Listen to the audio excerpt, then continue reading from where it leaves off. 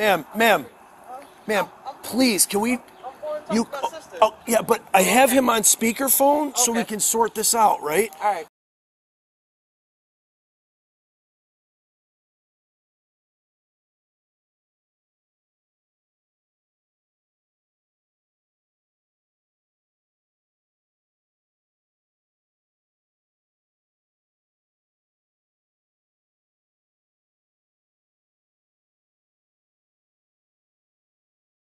I want everything that was mine out.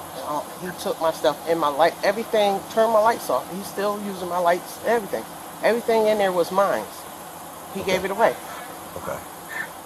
I mean, so what would say, like... I want something to happen. I want him arrested, something. He's going to give me my stuff or something. Okay, so I mean, what would, like, obviously, if your property was given to a whole bunch of different people, the likelihood of him tracking all those people down and getting it back is slim to none. So what she doesn't understand is when she goes to sue me, she's going to open herself up for the $15,000 in rent she owes me. So it's really not going to bother me that she sues me because I'm a countersuer. You know, like she owes you $15,000. She owes you $15,000. Oh yeah, she hasn't paid rent in a year and a half.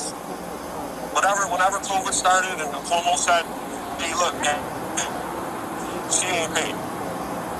And then on top of that, to play a game with me now, after she left, it just don't stop.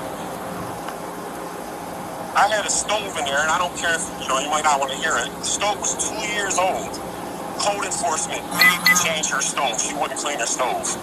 And if I didn't change it, I couldn't evict her. But if I couldn't change it, they'd fine me. That's just, this shit with landlords is crazy. She told me about the stove situation.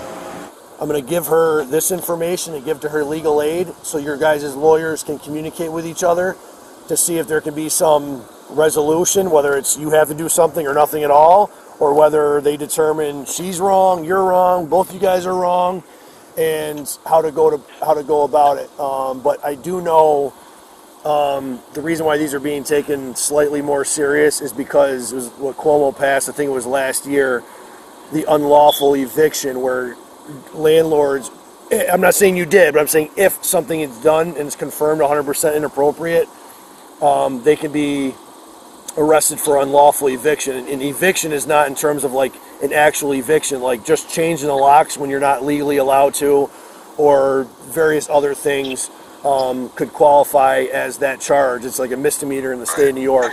So she surrendered. My point is that she surrendered the keys to me. So how did I unlawfully? Right. No. Sir, what I'm saying is I'm not accusing you of that. Like that her allegate. You're saying she did. She's saying you didn't.